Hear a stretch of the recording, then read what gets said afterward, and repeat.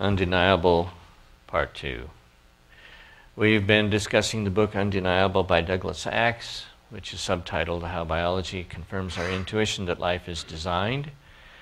It's by HarperCollins, and there's a scan of the cover. And I'm going to take that four-page spread and whittle it down a little bit.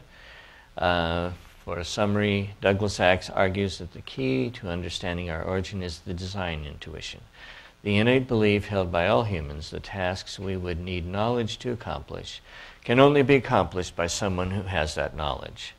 For the ingenious task of inventing life, this knower can only be God. There is science that proves our design intuition is valid, and we'll go into a little bit of it. Everyday experience can empower ordinary people to defend their design intuition.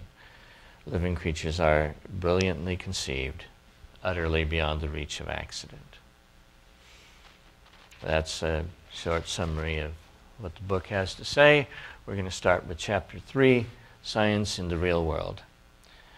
Determined to resolve the conflict between the design intuition and Darwin's theory, I spent much of my spare time from 1988 to 1990, the end of my PhD years, reading as much as I could about evolution.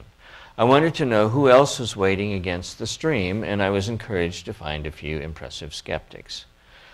Several of these skeptics had given talks at a symposium organized in Philadelphia back in 1996 under the eyebrow-raising title Mathematical Challenges to the Neo-Darwinian Interpretation of Evolution. Marcel Schutzenberger from the University of Paris, Stanislaw Ulam at Los Alamos National Laboratory, MIT's Murray Eden, people who aren't easily ignored. Their talks, transcribed and published the following year, presented thoughts at various stages of refinement. These short papers lacked the weight of finished research projects, but to my mind they amply demonstrated the need for such projects. Slightly troubling was the fact that in the 20-some years between the symposium and my reading of it, nothing as healthy as that gathering seemed to have occurred again. A few brave books in those years had challenged the evolutionary story on scientific grounds, most notably Michael Denton's Evolution, A Theory in Crisis, published in 1985. But the apparent lack of any gathering of scientists at an established scientific institution to carry this critique of Darwin's theory forward suggested to me that the scientific establishment was not at all in favor of it. I was in. If opposition prevented me from openly stating my aim as I embarked upon this dangerous career path, then I would keep my aim private. So you have a sense of his the challenge he felt in a number of different ways. What I found most intriguing in the small body of technical literature that challenged Darwin's theory was the improbability of characters becoming arranged into long functional sequences by accident. This is exactly what made us so suspicious of Oracle soup, and that should be a yellow ellipsis.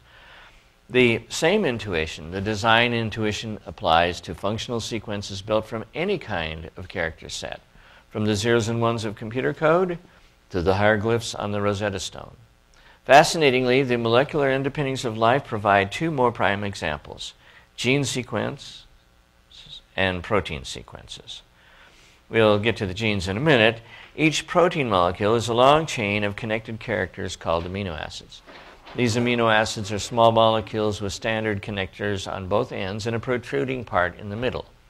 The 20 natural amino acids differ only in those protruding parts, which I'll refer to as appendages. And he has a nice drawing of amino acids and hooking together to form proteins and so forth. If the sequence of amino acids along a newly made protein chain has the right properties, the whole chain folds up automatically, or nearly so, he mentions chaperone proteins, inside the cell to form a compact three-dimensional structure. The preferred shape of each protein turns out to be specified by the sequence of amino acids along the length of its chain. But that raises an interesting question. How do cells know what these sequences should be? The answer lies in genes and the genetic code. Each protein molecule is constructed by linking amino acids according to sequence instructions carried by a gene. There's a trick to reading these genes. I'm sorry. Genetic instructions, though. DNA consists of 4 types of characters joined in sequence, whereas proteins consist of 21 amino acid characters, 20 amino acid characters joined in sequence. A code is therefore needed for cells to translate sequences of 4 into sequences of 20. Life has precisely such a code, the famous genetic code that was cracked in the late 1960s. And they have a figure for that as well. As we trace the source of proteins back, we see that the genetic code explains how the sequence instructions for protein are encoded in their genes. But that raises another pressing question. How did the various forms of life acquire these necessary genes in the first place? Here, our design intuition clashes with the scientific consensus, which attributes genes and proteins and everything else to accidental causes. As Michael Denton put it, the intuitive feeling that pure chance could never have achieved the degree of complexity and ingenuity so ubiquitous in nature has been a continuing source of skepticism ever since the publication of The Origin of Species. There are, in fact, both theoretical and empirical grounds for believing that the a priori rules which govern functions in amino acid sequence are relatively stringent. If this is the case, it would mean that functional proteins could well be exceedingly rare. And by the way, these are Dygaxis ellipses. As it can easily be shown that no more than 10 to the 40th, 1 followed by 40 zeros, possible proteins could have ever existed on Earth since its formation. That's, figure out how many bacteria and how many other organisms and how many proteins that you have them. This means that if protein functions reside in sequences any less probable than 1 in 10 to the 40, it becomes increasingly unlikely that any functional protein could ever have existed by chance on Earth. Simply put, it seemed likely to Denton that protein science was poised to disprove Darwin. I agreed, and I wanted more than anything to do this science. Within a few years, my pursuit of that ambition took me to Cambridge, England. Working first in the Department of Chemistry at Cambridge University, I soon came to realize that opposition was not the only thing that had kept scientists from settling the matter Denton and others had raised. The kinds of experiments that were needed were easy to describe in theoretical terms, but they turned out not to be so easy to nail down in practical terms. A lot harder to do than it sounds.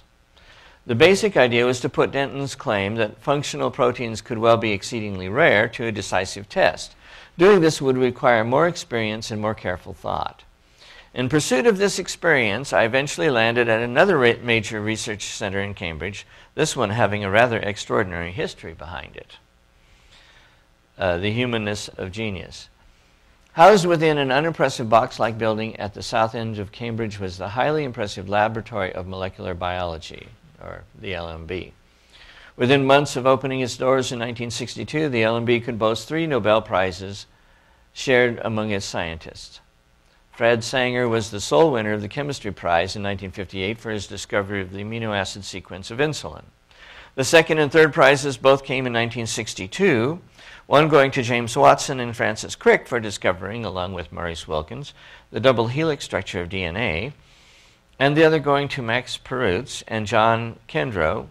Keep that Max Perutz guy in mind because we're going to run into him again, for discovering the first protein structures.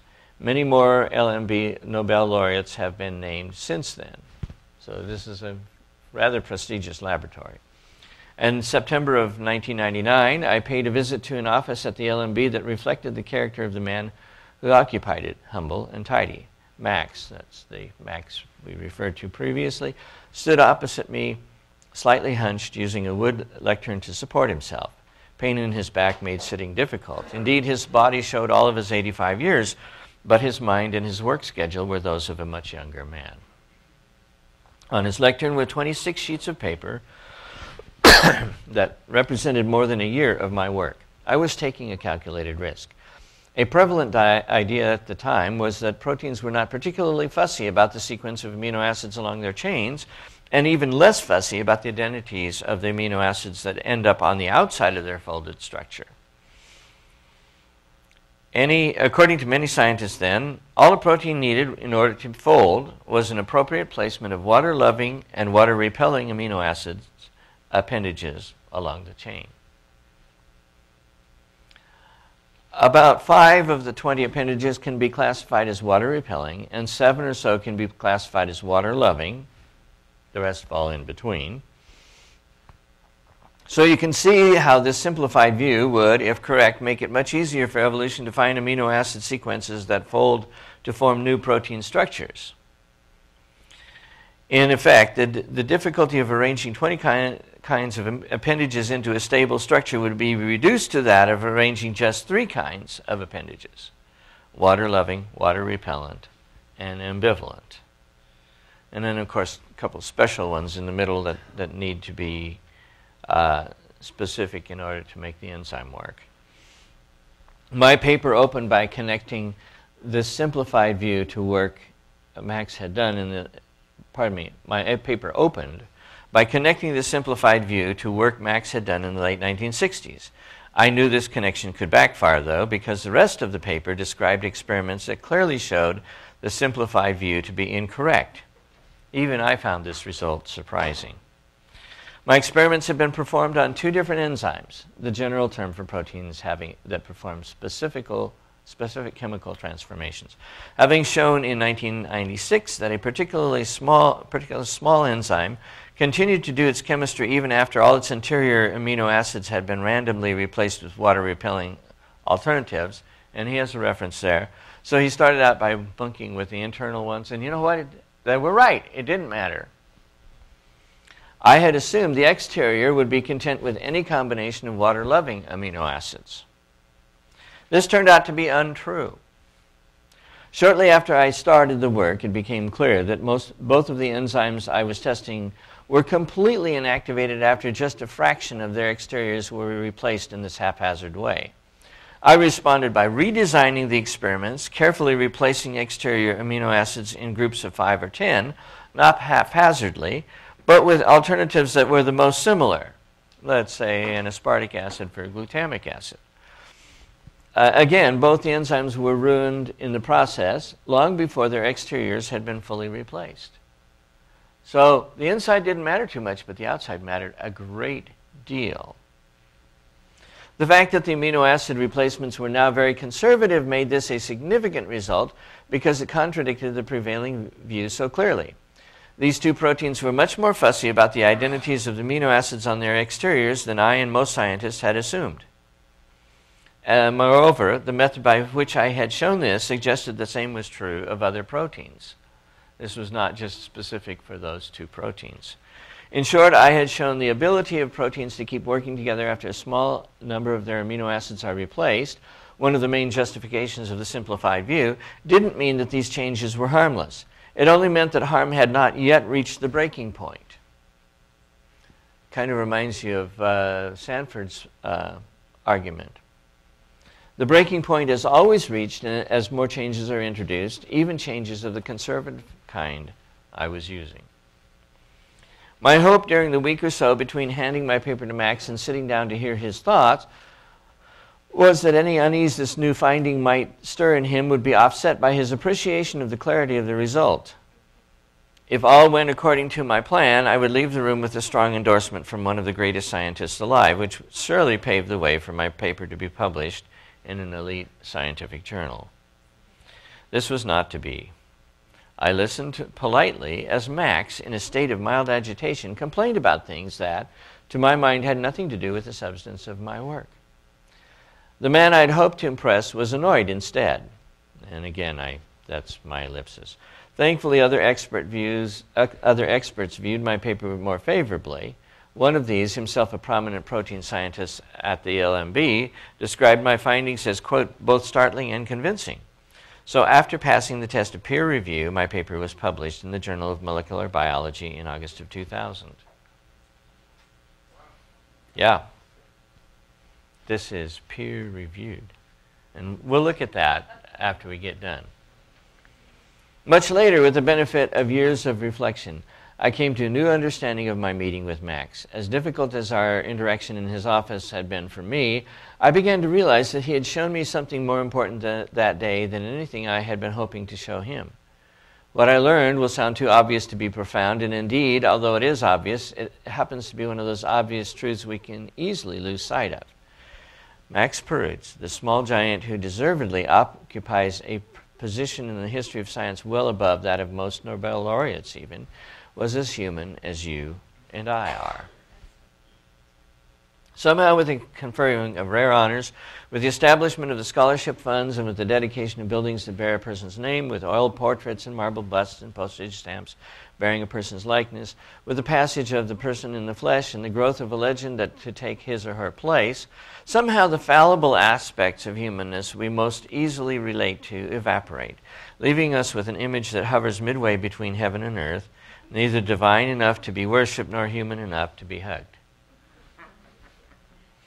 Perhaps this tendency to idolize the legends of science is connected to a skewed view of the whole scientific enterprise. Many of us, including me, have bought into the idea that science, though practiced by humans, has managed to rid itself of the human flaws that leave their mark on every other human undertaking. The purity of science is guaranteed by the rigor of the scientific method, we think. As astrophysicist Neil deGrasse Tyson described this utopian view as follows in the first episode of the Cosmos, a Space-Time Odyssey television series. This adventure is made possible by generations of searchers strictly adhering to a simple set of rules. Test ideas by experiment and observation, build on those ideas that pass the test, reject the ones that fail, follow the evidence wherever it leads, and question everything. Accept these terms, and the cosmos is yours. That all sounds very nice. And if ideas could be tested with a meter, the way batteries and fuses can, then Tyson's simple rules would work. But if we intend to question everything, perhaps we should begin by questioning whether the human testing of human ideas can really be so simple, considering how complicated humans are. Oh, it is until the results don't go your way, and then it gets complicated.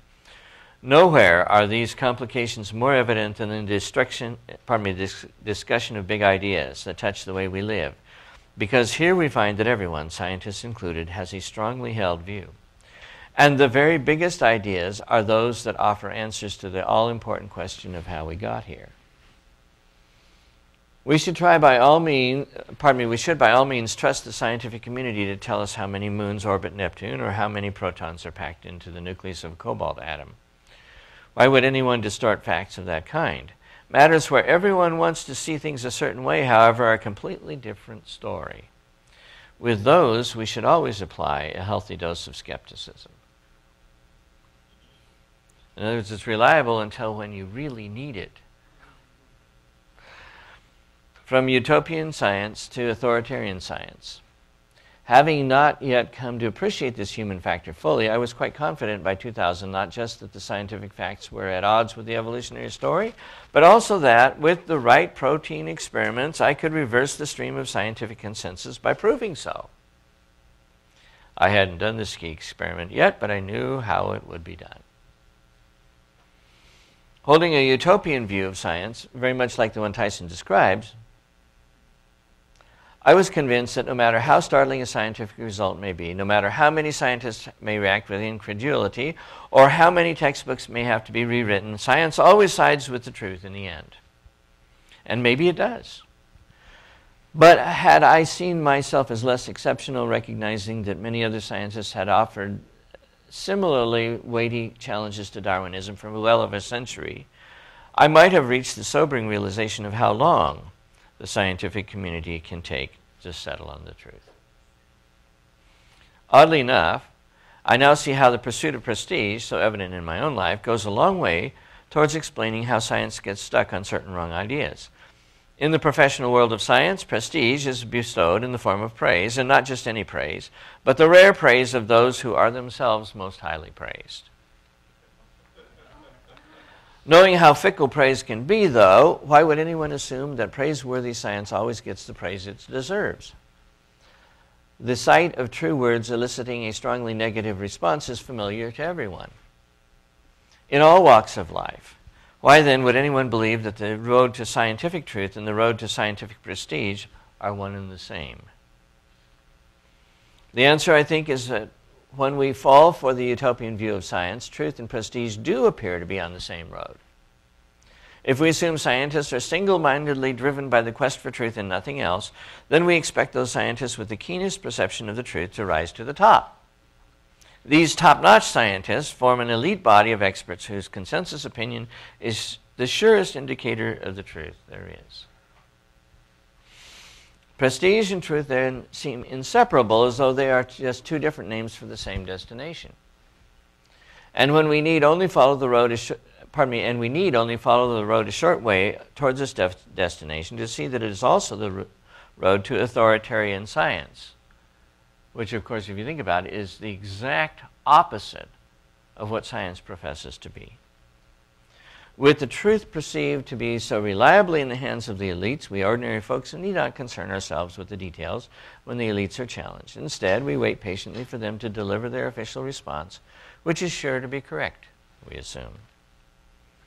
Of course, as a challenger of the consensus view of biological origins, I had to concern myself with the details, but I was strangely confident that the challenge I was mounting would compel the scientific authorities to concede out of sheer inability to oppose the truth. Confidence can be a good thing, but in retrospect, I can see that mine was tainted with pride, which is not a good thing. I say this because my intent in showing you the less flattering side of science is not to make me look good or others look bad, and certainly not to make science look bad. My purpose is instead to promote a realistic view of humanity and science as a human undertaking. What happened next turned out to be just the right medicine for my pride, though not the sort I would have prescribed for myself. And then we come to Chapter 4, Outside the Box. Under the directorship of Alan Furst, who I mentioned in Chapter 1, the Center for Protein Engineering, or CPE as we knew it, occupied a building that was joined by a connecting corridor to the brick box that housed the LMB. For the most part, the engineering done by the 40 or so scientists at the CPE consisted of designing small alterations to natural proteins in order to study how their chains fold into compact structures. One project, though, had a much more ambitious form of engineering in mind. While I was doing the work that led to the 2000 JMB paper, a colleague of mine, Miriam Altamirano, was attempting to re-engineer a natural enzyme in order to make it perform the function of a different enzyme. Like many other scientists at the time, she was using a hybrid approach that combined aspects of design with aspects of evolution. In all of these projects, the idea was first to make informed guesses as to what parts of the original enzyme should be changed and how, and then after implementing these changes, to use a standard laboratory version of evolution, that is, mutate, select, and repeat that process, to sort out any minor problems. Although the strategy could work in theory, the limitations have become increasingly apparent in the years since. 11 years later, some of the leaders in the field conceded that, quote, efforts to date to generate novel catalysts have primarily demonstrated that we are getting good at making bad enzymes. Making good enzymes will require a whole new level of insight or new methodologies altogether. The crux of the problem is that the evolutionary step at the end accomplishes so little that suggests rests almost entirely on the ability to make the right guesses in the first place. But of course, if we knew how to do that, the evolutionary step would be largely superfluous. In other words, evolution seems to be an inadequate replacement for knowledge. Indeed, if our design intuition proves true, nothing is an adequate replacement for knowledge. Very good informed guesses, however, are tantamount to knowledge. And in this case, Miriam's guesses seem to be that good. She found that her evolved engineered enzyme worked as well as the natural enzyme it was designed to imitate, a remarkable feat in a field where the term success usually has to be applied very generously. Miriam submitted her paper for publication in Nature around the time I met with Max Perutz. Her paper passed Nature's peer review and appeared in February of 2000. This is a peer-reviewed article. a group without a leader. Hoping Miriam's strong success would pave the way for more success, as is often the way in science, several PhD students began to work under her supervision on projects that extended her method to other enzymes. But technical challenges began to present themselves, and just as this was becoming evident, the students suddenly found themselves without a leader. In late 2001, Miriam unexpectedly left the CPE. Pardon? Yeah, now her students are kind of left. As the director of the CPE, Alan knew that he would have to find someone to take her place, and since his own work had never focused on protein evolution, he knew that he would have to look to someone else. The rapid 3-year timetable for completing a PhD in the British system made the situation all the more urgent for the students who had been in her charge. That's kind of an interesting point. You don't get to sit there for 7 years working on your degree. Knowing that my work was increasingly touching on protein evolution, Alan approached me. After stressing the significance of Miriam's work, underscored by her paper in Nature, he spoke with me about the students who had been stranded without Miriam, ending with words to the effect of, "You know a lot about protein evolution, Doug."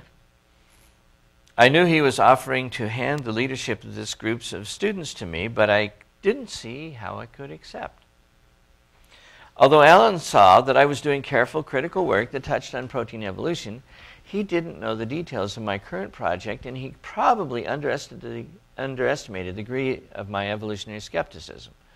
Miriam's group was abuzz with the idea that evolution could work wonders, whereas I had come to the opposite conclusion.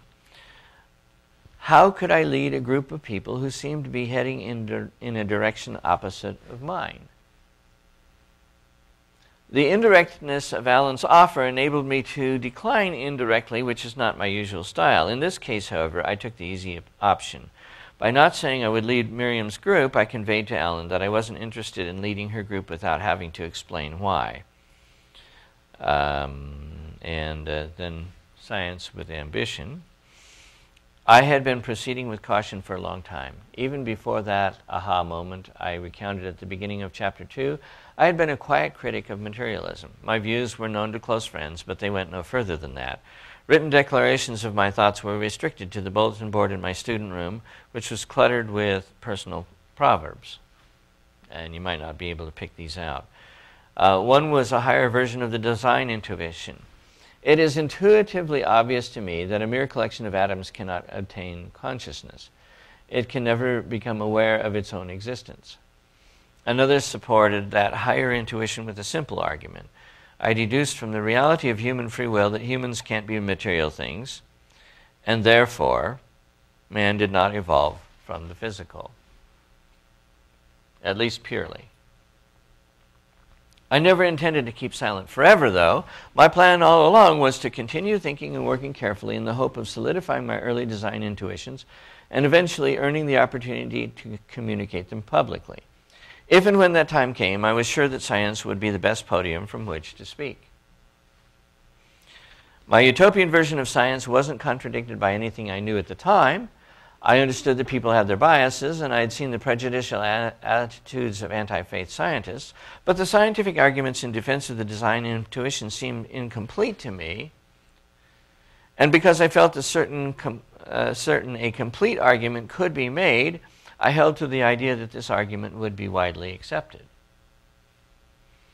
Now, if you're wondering whether it's legitimate for scientists to hope for particular results when they set their goals, I can assure you that it is. We do this all the time. The search for extraterrestrial intelligence is a well-known example. SETI involves the work of many scientists who hope their search will one day prove successful. And he gives another example of finding cures for various diseases. But in a box statement, he says, harm comes to science not by people hoping to find a particular result, but by people trying to suppress results that go against their hopes.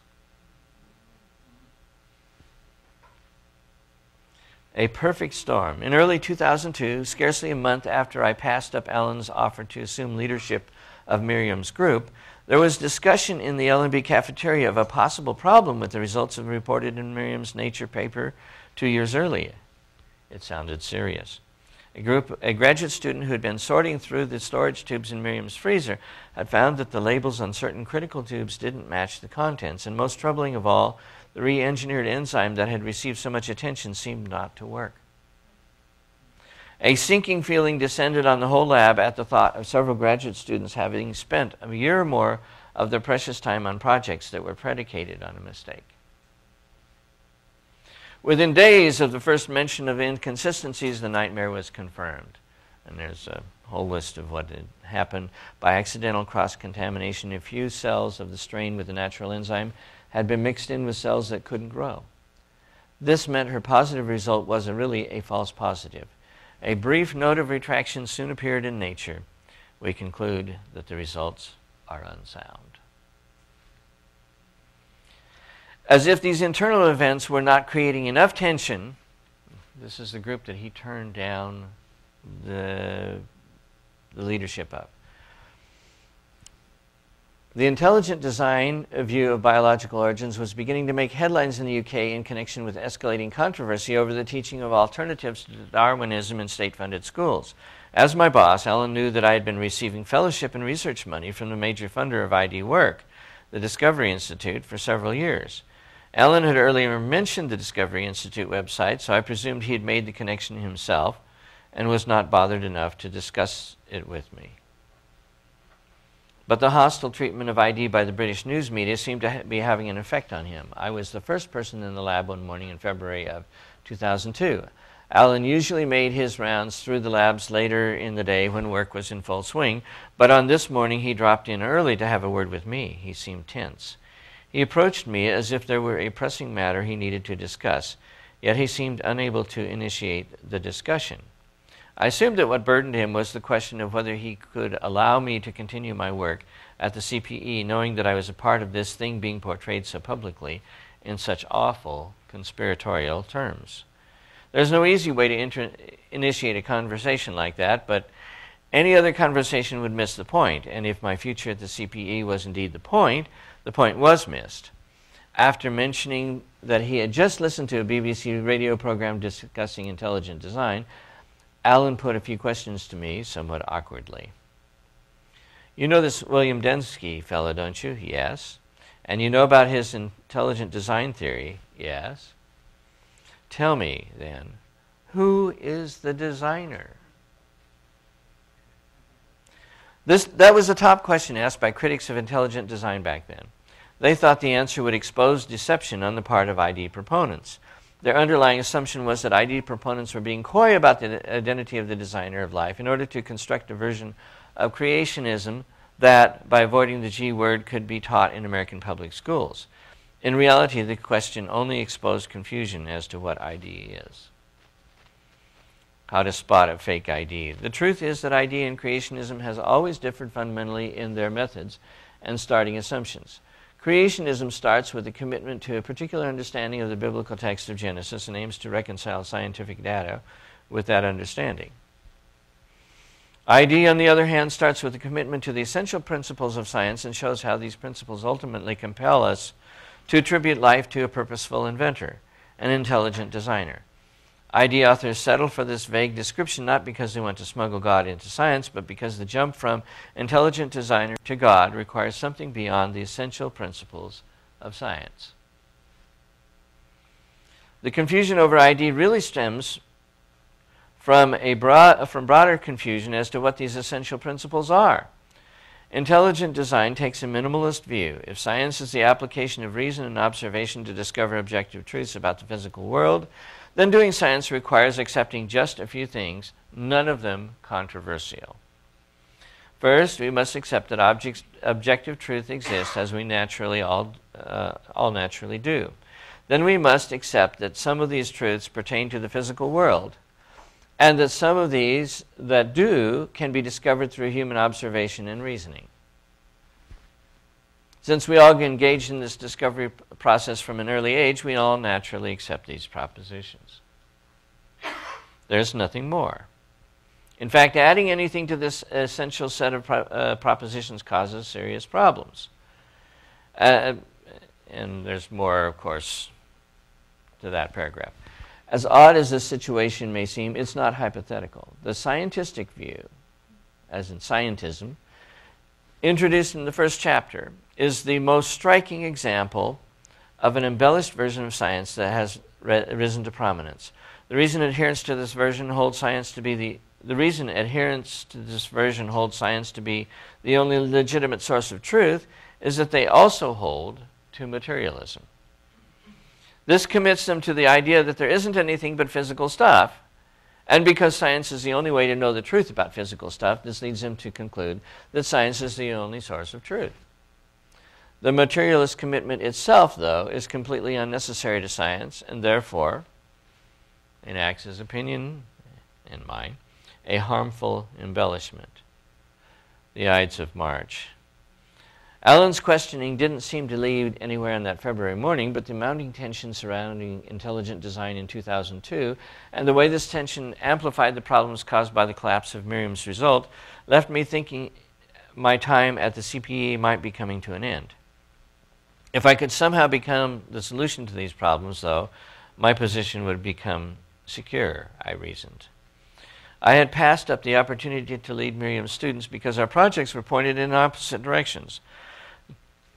Now that their projects were on the verge of being abandoned, however, the idea of salvaging them by viewing them in reverse seemed promising. In other words, if I could get Allen and the students to consider interpreting their results not as proof that converting enzymes to new function was easy, but as proof that it was hard, then I would be happy to provide the needed leadership. I proposed a meeting to discuss this idea. Allen was very receptive, as were the students, so the meeting was scheduled for the final week of February 2002.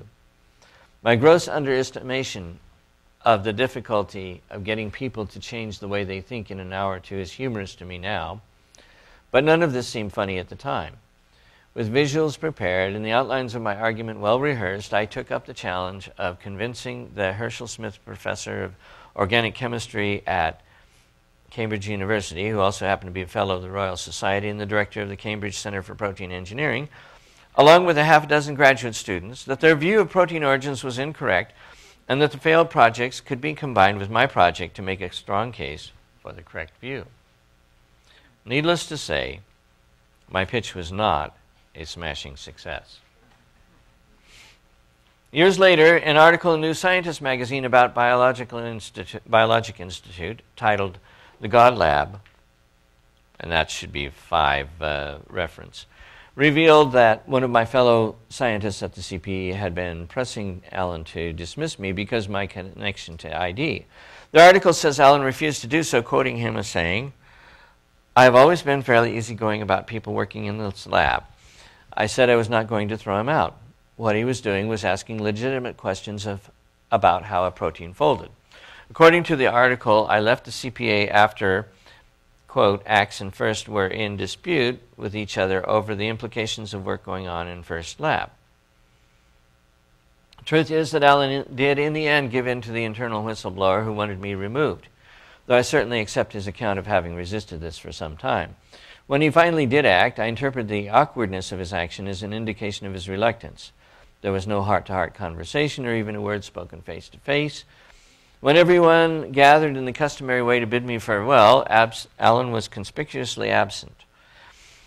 All I received was an email from Allen's assistant on the 11th of March 2002, succinctly stating that the CPA was, quote, very short of bench space, lab bench space, and declaring Allen's solution, quote, please vacate as soon as possible and by the end of March latest. Evidently, the needed space matched my dimensions exactly. So after saying my goodbyes to everyone present, I said goodbye to the CPE and to the brick box at the other end of the corridor, the LMB. Conscious and courage. The truth is that I may well have made the same decision if I had been in Allen's position. After all, challenging the evolutionary story was my calling, not Allen's, and I am the one who accepted the risk of pursuing research I knew would lead to a confrontation with the scientific establishment. Since I had never consulted Allen on that aspect of my direction, it would have been presumptuous of me to think he would be willing to shoulder some of that risk himself. Further confirmation of the risk came from all directions over the course of that week in March 2002. The Guardian, British newspaper that some of you know, and Friday of March 8 said, fundamentalist Christians who do not believe in evolution have taken control of a state-funded secondary school in England. In a development which will astonish many British parents, creationist teachers at the City Technology College in Gateshead are undermining the scientific teaching of biology in favor of persuading pupils of the literal truth of the Bible. Newsday said, in the meantime, intelligent design advocates have pointed to a third line of research as, the, quote, the most promising development in the next few years, end quote, and another potential roadblock to evolution. The research by Douglas Axe of the Center of Protein Engineering in Cambridge, England, introduces a concept called extreme functional sensitivity that relates a protein's specialized function to the changes permitted in its amino acid sequence. Axe's premises, that's their words, are hinted at in an article published 2 years ago in the Journal of Molecular Biology, but Dembski and others say Axe plans to go public with his full findings as soon and, quote, shake things up, end quote. I had said nothing so provocative. Newsday reporter Bern Nelson had asked a question, and I was careful to restrict my response to what was presented in the paper. I don't think the data presented in the JMB paper allow one to draw this conclusion. That paper does reveal that the constraints imposed by function on sequence are unexpectedly high, and this raises some important questions that need to be explored further, and which I hope to explore further. I don't know how you make up stuff like that. I guess if it's all in a good cause, it's okay. Indeed, as I had just disclosed to Ellen and the graduate students, I was exploring those questions further, and I had a sense of where the results were pointing, but the last thing I wanted to do was to compromise my research by talking about unfinished work with a reporter.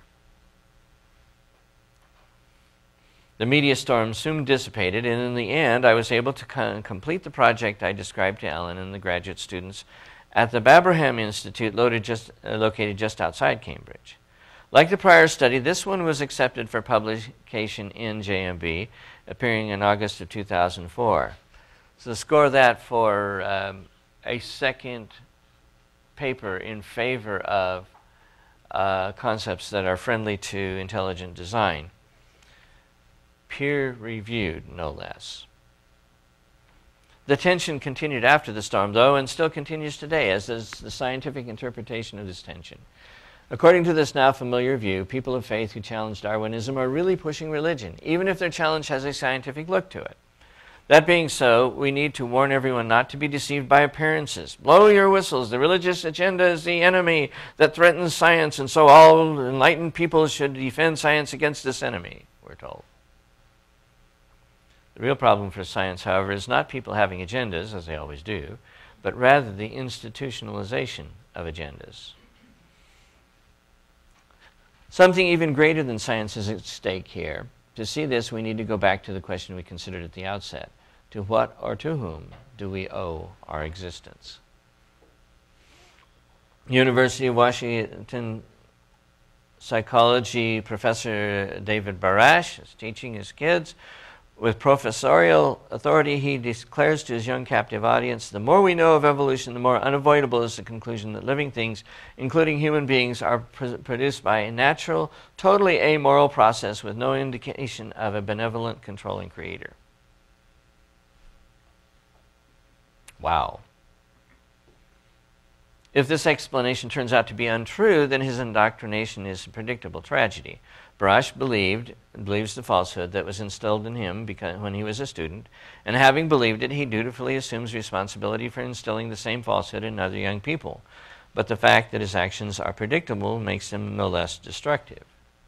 And he lists some of the destructive things that could happen.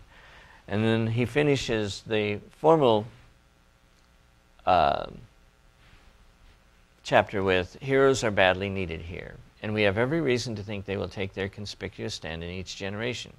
After all, having whistles blown on you is a small price to pay for the privilege of defending the existence of moral truths. If you think these heroes need to have PhDs, I hope to convince you otherwise in the next chapter. When it comes to defending the big question of our origin, everyone is scientifically qualified. Now, there's a letter to Doug Axe and a letter reply. Doug, forgive me if I'm wrong, but I get the feeling, call it body language, that you're avoiding directly answering my questions. I think you know what I'm asking. You've indicated in the past that your work has nothing to do with ID, yet your affiliations and conversations with Dembski seem to indicate otherwise. You can't have it both ways. Are you sort of quietly or unobtrusively trying to get ID-friendly research into the literature, or are you not? Are you afraid that by being openly supportive of ID, your reputation will be besmirched among your colleagues? Frankly, the fact that Dembski keeps mentioning your work, even though you claim no link to IDs, smells sort of fishy. So what's going on? And then there's that quote, we will first understand how simple the universe is when we recognize how strange it is. And that's a quote by John A. Wheeler. We miss you, Carl. I assume that that's Carl Sagan, although I don't know. And here's Doug's reply. I've been away for a couple of weeks. In answer to your questions, I've been neither evasive nor inconsistent. I'm open to the possibility of an evidence-based design argument in biology, and that explains the connection to this Discovery Institute. At the same time, I haven't yet seen the evidence to justify such an argument, and that explains why I haven't put such an argument forward or defended arguments that others have put forward. Like you, I'm well aware that preconceptions can color one's thinking. Perhaps unlike you, though, I'm also aware that since we all have them, we're all susceptible to their influence.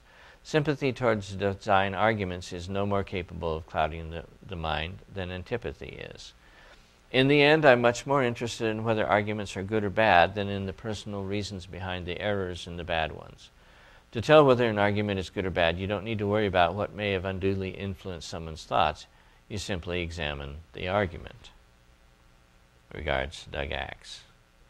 Okay, now I should have put my usual thing. This is my take. I agree that one doesn't need a PhD to have a valid opinion or even to do good research. It does help to have a PhD to be believed. Belief is not necessarily directly proportional to the evidence, however. Axe actually makes a good case that science in general may be biased.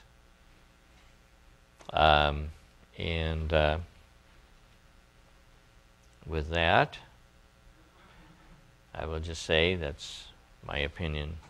Now it's your turn.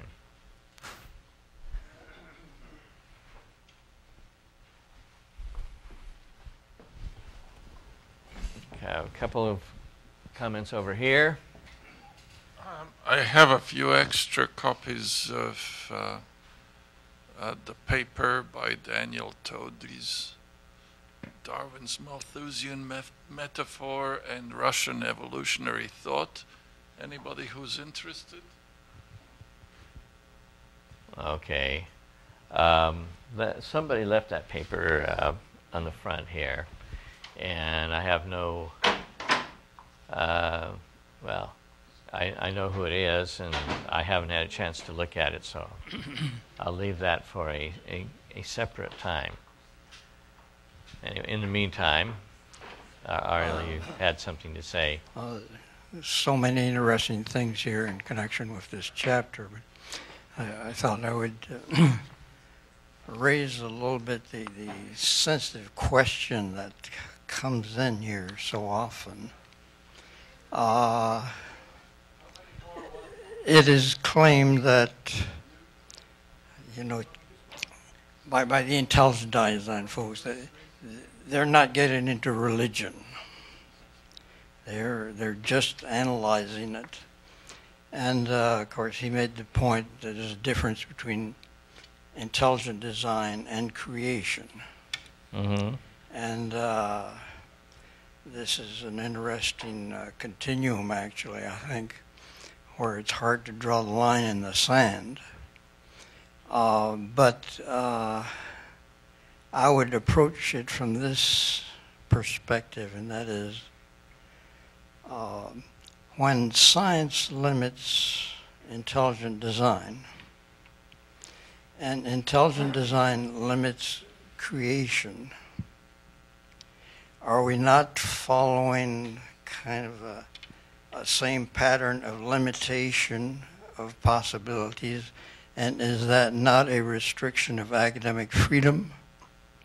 And can you say that is no way to find truth when you start restricting possibilities? Well, actually, I tend to agree with the argument. In fact, one of the interesting things is that as I hear them describing creationism, I find myself not being described accurately.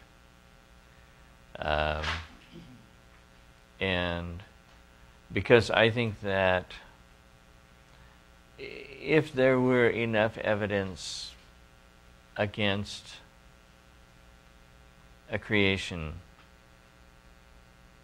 that I would be compelled to leave it in the realm of myth or fable. And in fact, I think that there are a lot of people out there that are the same way. The reason that creation science actually exists is because there are some evidences that point towards a short age for life on Earth. And I think that it's I think that it's a mistake to ignore the importance of those evidences. That, Richard Dawkins is famous for saying that evolution enables one to become an intellectually fulfilled atheist. Well, I think that in a similar manner, that creation science allows one to be an intellectually fulfilled creationist. If it were not there, one would be simply in the blind faith area. And it is important how those experiments come out, because I think that they do influence how we look at the world in general. And in fact, it's one of the criticisms that I have of Bill Nye, of Ken Ham when he was debating Bill Nye, is that he allowed Nye to manipulate him into saying, "Well, we believe the Bible," and of course, that kind of answer just will not cut it for a standard scientist. It won't. And for those of us who live every day of our lives in science, I think it's a much better proposition to do what Doug Axe is doing here, pointing out that there is science and there is science. And that when scientists don't have a particular reason to argue about the number of moons of Neptune, then their reports can be taken more or less straightforwardly. And nobody really gets upset if we find a new moon going around Neptune a little further out than we expected. On the other hand, when science is supposed to be touching upon where we came from, then you're dealing with an extremely explosive, and it's kind of like, okay, there are liars and there are truth tellers, and then there are people who will tell the truth most of the time, but if it comes right down to it and it's involving something that's really important to them and they realize it, they will lie. And that, unfortunately, is where we are, what we've run into in science, is people who are, not lying in the traditional sense, but oftentimes by omission, by emphasis, and things like that. And they're lying to support a position that's near and dear to their hearts. And it shouldn't really surprise us that that is a common human behavior. And so Doug has made, I think, an excellent case for people who, he's doing great work. It's getting published. but you know, you're associated with those creations, and we really can't have that in this lab. And so, in spite of the fact that what I've seen you do looks good, I'm going to have to let you go. And in fact, as the point that was made is that he didn't even have that conversation directly with Doug Axe. He gave it to his secretary to write an email saying, please leave. It just, and afterwards you can sense, you know, because you heard in the first chapter they'd actually reestablished some rapport. It's not that it was personal to him. He just was very uncomfortable with what was going on. And it was, you know, Doug was doing good work. Doug was a nice fellow to be around. But,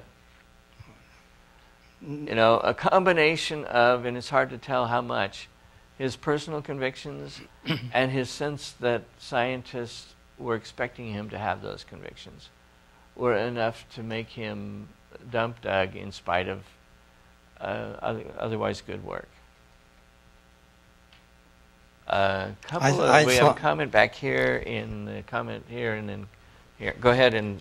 I thought there wasn't enough lab space. Pardon me? Yes, it is amazing how the lab space was precisely fixed by that one change. Go ahead and then move it back, and then Warren. I just thought it would be appropriate to express all our appreciation that you are reviewing this particular book. But not surprisingly, it is also being reviewed elsewhere in Adventist institutions.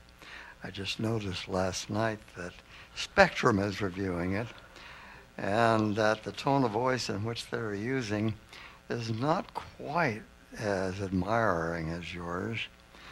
The fact that Douglas Axe winds up actually identifying the creator, which is a little unusual for intelligent design literature. Yes, it is. Very unusual. As a matter of fact, they seem to go out of their way not to, and in court say, "Who, God? Never." Some other, could be karma or some unspecified spirit. But the fact that Douglas Axe does actually take the leap and identify God as the designer is a source of some distress to our fellow Adventists reviewing that book in Spectrum. Well, it's very interesting. Do they have an alternative designer? What's the problem?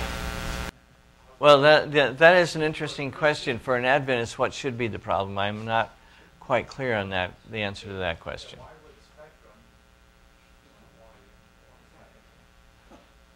That's a question to ask them, I guess. They do have a comments page, so you can pull it up and ask them, why are they so distressed about this?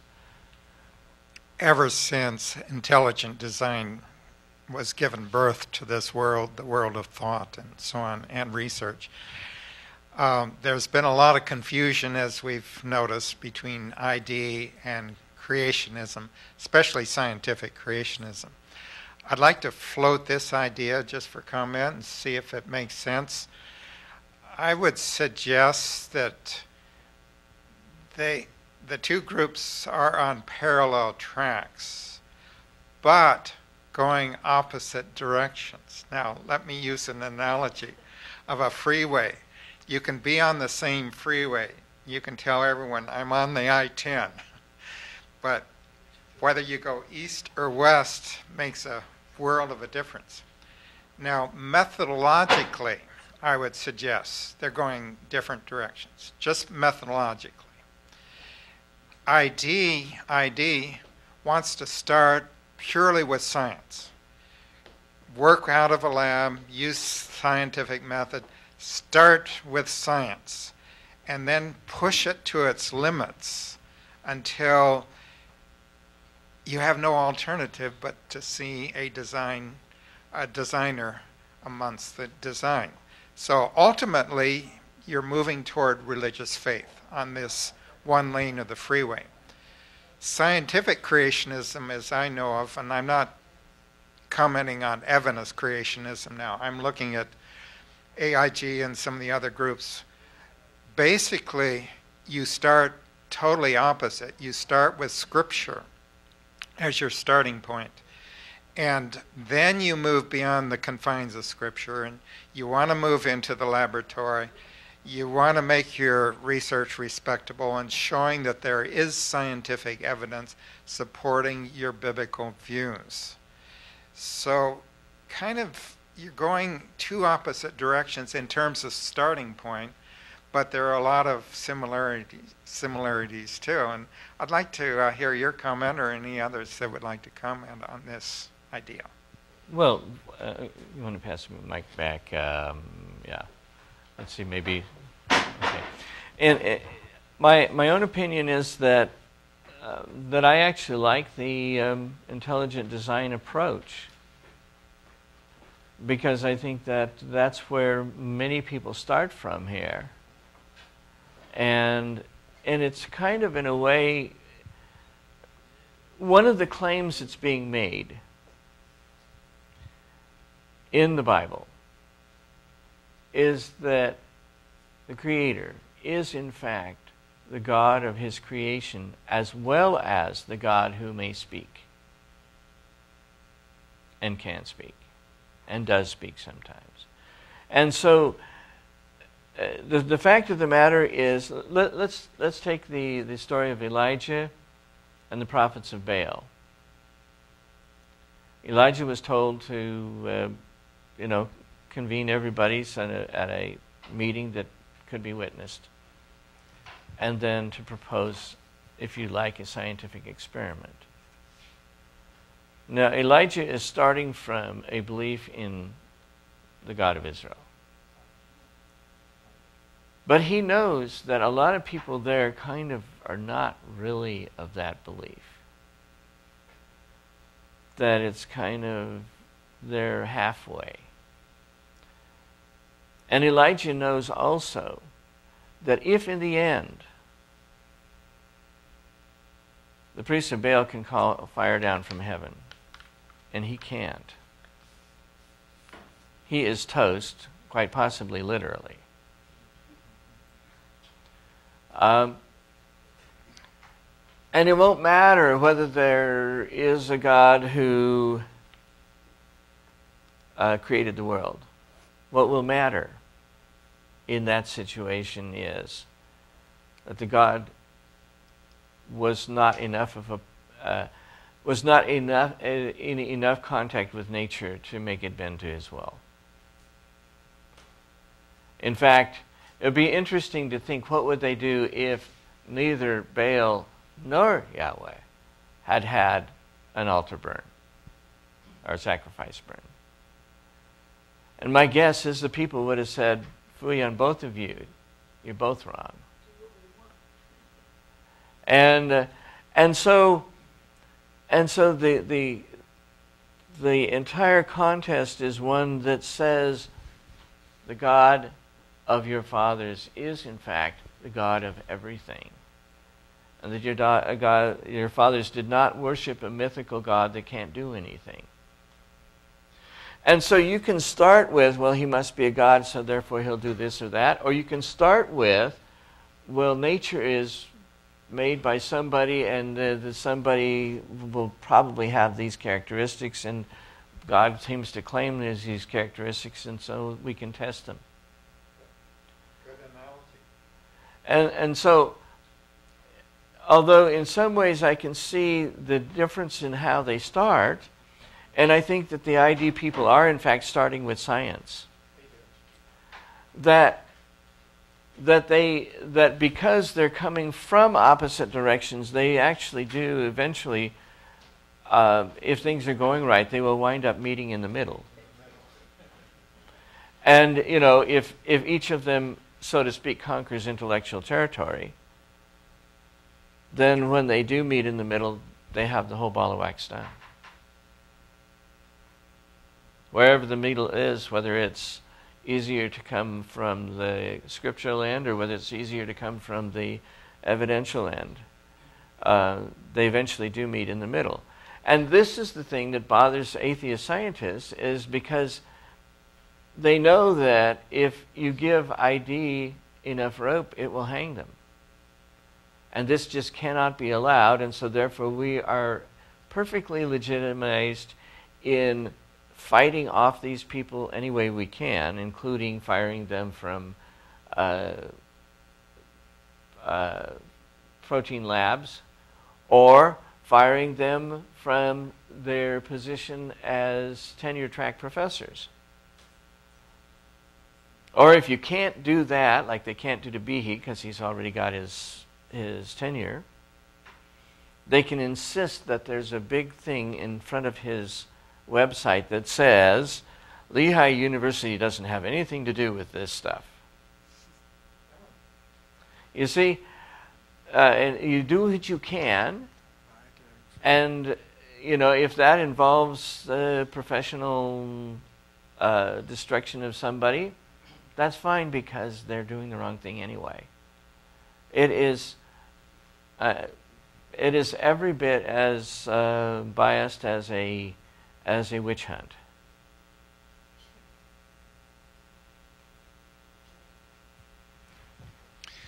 Yeah, I mean, I'd point out that it's not just, there's certain scientific areas that are given to this, scientific misconduct, not just origins, but there's, I think research in some of the sexual areas is, you got to take with a grain of salt because there's, probably some biases behind that.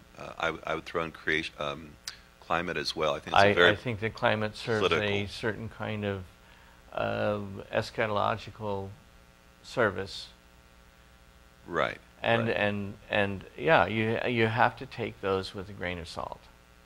Now that doesn't mean there isn't any truth to them, but it does mean that you have to be careful of the institutional bias that may be reinforcing and quelling the dissent of others. Right. Yeah. There is a kind of a mythos, and you can paint it. The creation story is a part of it. Sexual freedom is a part of it. And the terrible threat of global warming is another part of it. And that's not to say that the environment isn't a good thing. That's not to say that, let's say, certain kinds of religious strictures on sex are necessarily good, but it is to say that these things have been taken over by people for whom the results must be there, and so they go beyond simply checking out their results to the point of suppressing opposing viewpoints, suppressing opposing evidence.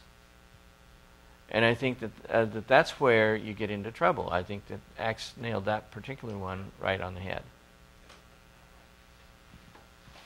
Comment there and a couple over here. In this comparison of ID and creationism, I think a little different approach, I suggest, is helpful. Those in ID, there are those who are Bible believers and those who are not, and so they all have their ideas. Including, there's Paul Nelson is a full-fledged yes. short-age creationist. And the creationists, there are those who want to be involved in science, those who are not. They don't care anything about it. But I'm interested in those who want to be involved in science. And I would suggest, if you look at that group, they're not going opposite directions. They're going exactly the same direction. But the ID defines their question a little more strictly. They realize science cannot. They correctly realize science can't tell us anything about God. So they're asking a restricted question because you can pursue that with science. Okay, among creationists, actually, those that I know who are involved in science, they are doing the same thing, but asking a broader range of questions. Mm-hmm. You still cannot use science to demonstrate God, but there's a broader range of questions that can be asked that go beyond the restricted question that ID is asking. And you can also take your biblical views to give you suggestions for research. And that's the same thing that ID is doing. It's just that one group is asking just one question that should be able to be recognized as valid science. It just, Oh yeah. it should be. The other group should be also, but it'll be more difficult for many people to see it. You know, and so that's what I see those who are involved in science are doing. Yeah, and I think that I think one of the things we have to watch out for is to avoid the trap of getting pushed into a position that says, you know, the evidence doesn't really matter. I mean, I've got the Bible. That's all I need. I think that the Bible can suggest scientific experiments, and if it suggests them and they come out as expected, that adds weight to that kind of interpretation of the biblical record. I think we have to be fair and say sometimes the evidence could come out differently, and if it is, we don't suppress that, and we don't we don't try to say that everybody who is against you know, who doesn't see things our way is therefore you know, obviously morally impaired and therefore should not be paid attention to. I think we have to be very careful about how we deal with that kind of thing, and we have to be very careful when we are checking the results that we don't put our thumb on the scale. It does prove that the thumb has weight, but I'm not sure that has anything to do with whether the one side weighs more than the other.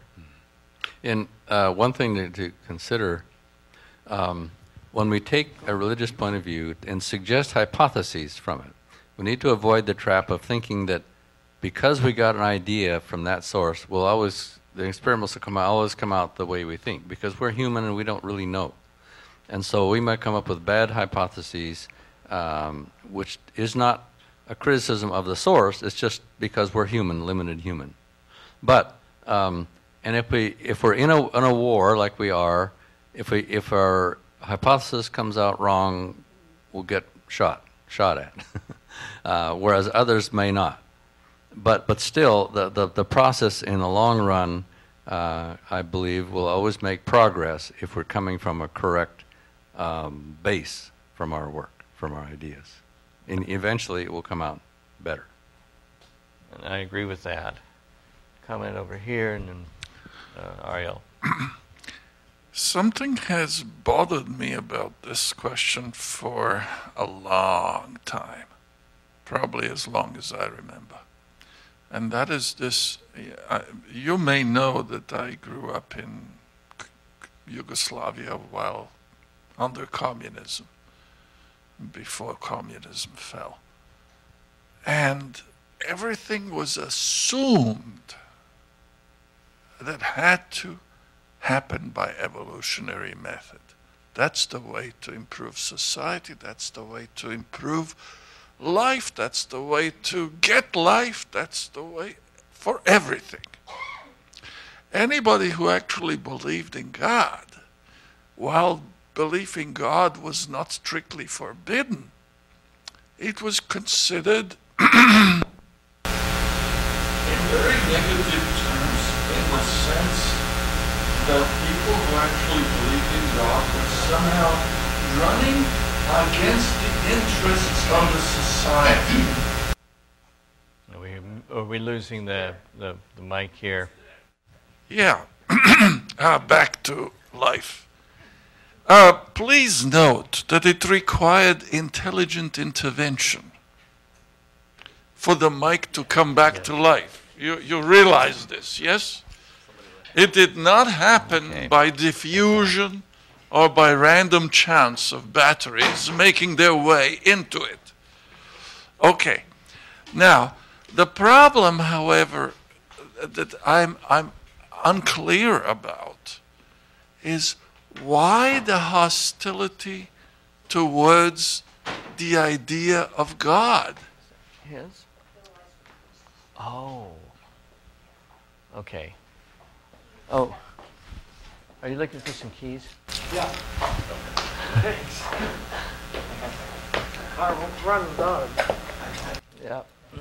Okay. See, the question is, why is there such hostility towards even a simple idea of God? It strikes me as being somehow strangely paradoxical that people with an open mind believe that the whole universe could quite easily pop out of nothing into something, but the idea that some intelligence might actually be behind it is immediately anathema. I find that very difficult to grasp. Why is chance somehow given greater authenticity than actually an intelligent person? Is it not true that anything that can happen by chance can also be intelligently caused? The reverse, however, is not true. You follow where I'm coming from. So why is it that somehow we feel that an exclusion of intelligence, when in fact large proportions of government resources are spent on gathering intelligence, yet when it comes to science, we think that we're progressing by excluding it categorically? How does that train of logic work? And how is it supposed to bring us to a better insight? You're getting into basically a religious question. And I think that's what it boils down to, is that there are some people who do not like the implications of believing that there could be an intelligent designer, because it doesn't take a lot of thought to start asking, well, what kind of a designer would it be? And it's clearly a designer that's better than we are right now. And that means that it is, from that perspective, God-like. And I think there are a lot of people who had hoped that they'd put God to rest once and for all. And the idea of having to accept that they didn't actually get rid of him is very disconcerting on a number of different levels.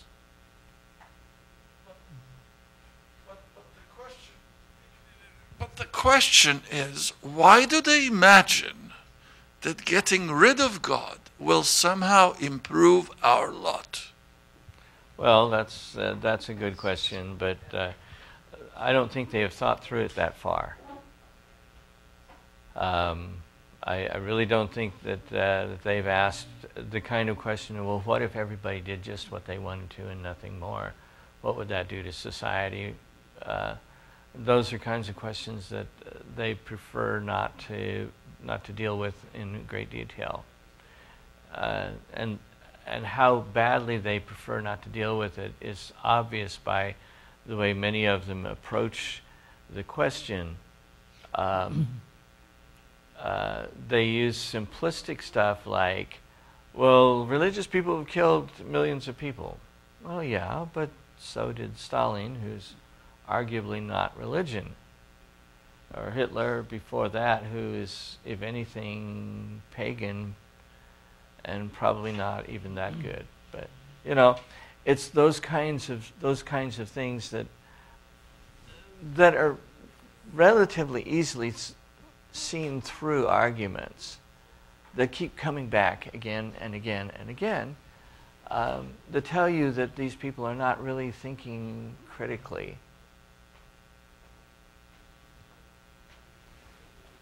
Well, I simply might add, in my book, Science Discovers God, look at the last chapter, I give 7 different reasons why scientists prefer or have rejected the idea of a God and a creation or design and so on.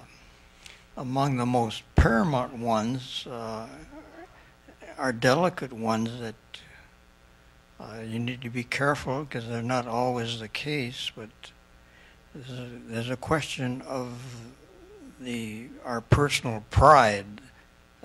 Science prides itself, as being the final source of truth so much, and also the question of our moral responsibility. I think those factors affect these people you're talking about. I mean, of course, most people believe in God, but in the practice of science, it tends to be a dominant theme, that God does not exist, or at least that he's not allowed. There are many other factors. Historically, we're in a materialistic mode of thinking right now. Back in antiquity, reason was the big thing. Aristotle, a little bit of an exception to that, but in the scholastic period, authoritarianism was the dominant thing. Now we're in a materialistic mode, and so we find a lot of peculiar thinking in all these different areas. We need to rise above these trends and be open to all ideas. To me, the key to finding truth is to be, at least, expect truth to make more sense than error, and also to be open to all ideas. One more comment. And Okay. then, I'd like to continue my metaphor of the superhighway and the 2 lanes, or eastbound and westbound traffic. There is a division between the 2 groups, and Dr. Brand just pointed out that there is a different emphasis in the way we ask questions. That's very important. mm-hmm. There's also a different emphasis when it comes to questions like age of the earth. The ID people, as most of you know, they couldn't care less whether the earth is old or young, whether life is old or young. Most of them. Paul Nelson is one exception, but most of the time, that's not a central issue for them. The central issue, did God create it ex nihilo? Did he create ex nihilo? I don't even think that they would bother themselves as whether God created ex nihilo or not. Well, I'm using a theological term. I'm But, not using a scientific term. You're God may derailing have me from my have messed in matter comments. various ways. Yeah. No, I'm using that in a technical, theological sense. Mm-hmm. But ultimately, you press the matter back, there is a beginning. Yeah. And God had to create. And creation is, by definition, ex nihilo. Right? Well, yeah. Yeah, I think, if you define what the classical definition of creation is. yeah. So when you look at it from the point of geology, which I'm partly a geologist, not very much, intelligent design doesn't do a whole lot with geology, whereas scientific creationism has a whole lot of say with geology. Right. Why? Because of the age of the earth. Why? Because of catastrophism, Noah's flood, and all of these issues. And so there's almost a barrier in the middle of the road when it comes to age of the earth issues, I see. That's why intelligent design people have not given blanket endorsement to scientific creationists. Right. But it's mutual. Scientific creationists have not given blanket endorsement. They like certain aspects that help confirm a creationist's understanding. But there's still some reservations, and there is a divider in that highway. That's all I'm saying. No, there is.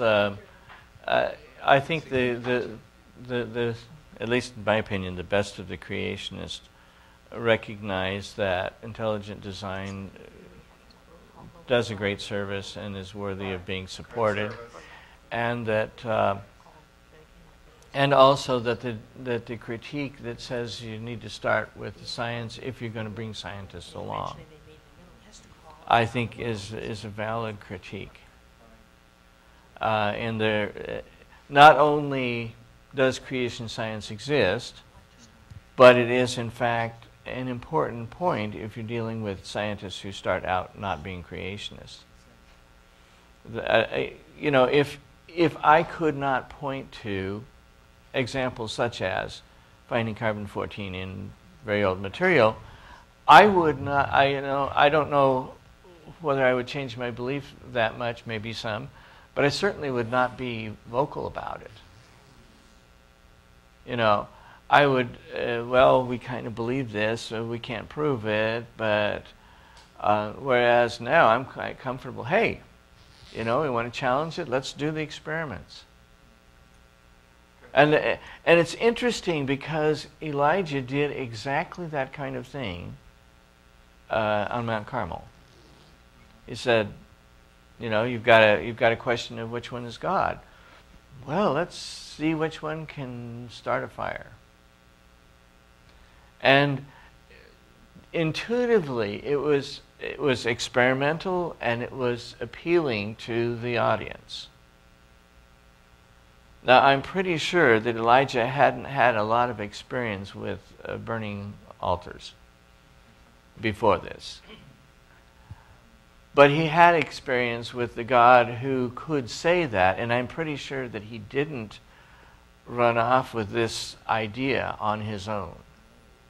That it had been something that somehow God had, if not started, although, of course, God starts everything in some sense so that that would still be true, but that God also had somehow sanctioned, yes, this time you go, you do the challenge, and I'll back you up.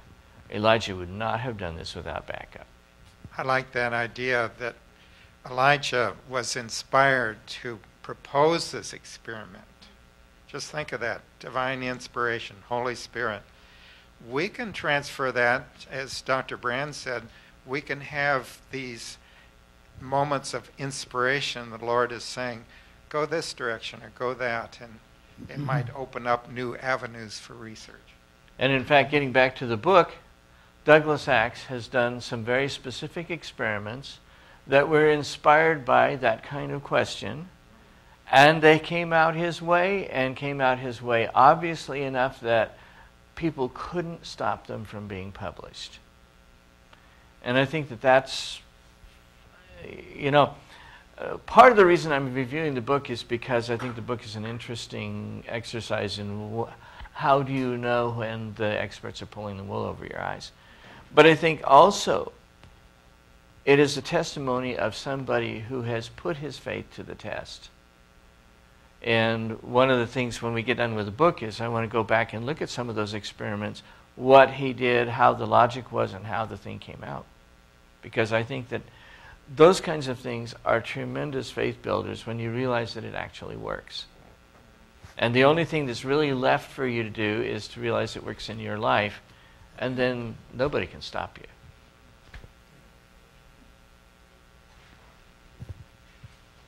Anyway, come back next week and we'll go through the next couple of chapters.